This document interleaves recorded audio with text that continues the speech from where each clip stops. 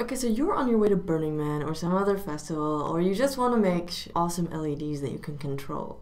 You're probably going to want RGB LEDs, which combine red, green, and blue channels to create whatever color you get in the end. One super popular variety is the NeoPixel. This is a standard LED type that's been popularized by Adafruit. It comes in rings and strips and matrices and single pixels even. They take 5 volts of power and also require a data and ground pin. So how do you get rolling with these?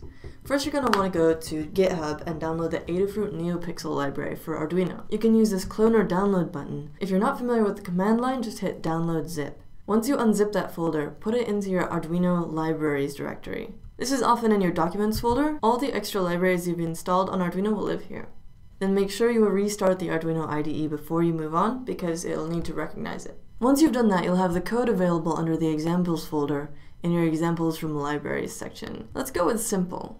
By default, we're using pin 6 on the Arduino, and that's a PWM pin because that's how the NeoPixel receives signal. Tell it how many pixels are in your strand, in this case 10.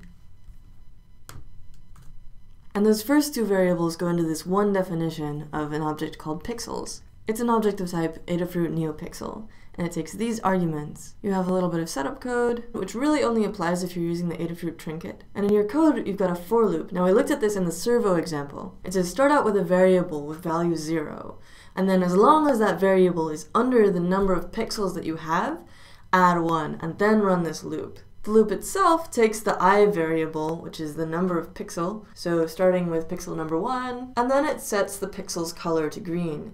Colors are fed in as RGB values, so 0 to 255, red, green, and blue.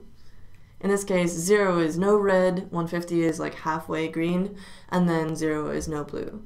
Pixels.show basically says, actually run this. And then you have a short delay before it does the next one. And that value is set earlier up here as delay val. NeoPixel strip can be cut to any length that you like. Just make sure that you solder headers onto the side with the arrow going away from it, because you can only feed power and data from one specific end. Hook it up to ground, give it data on pin 6 like we said in the program, and then hook up your 5 volts.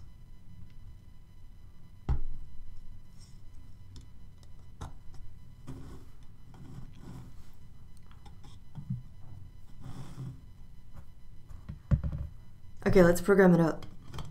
The code doesn't actually include anything to turn the pixels off again, so you can do that by removing and replacing power, or hitting reset depending on your board.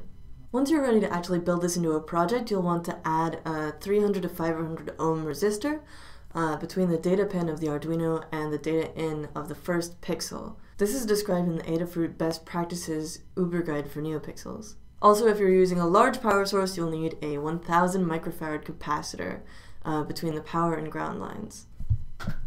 Rad.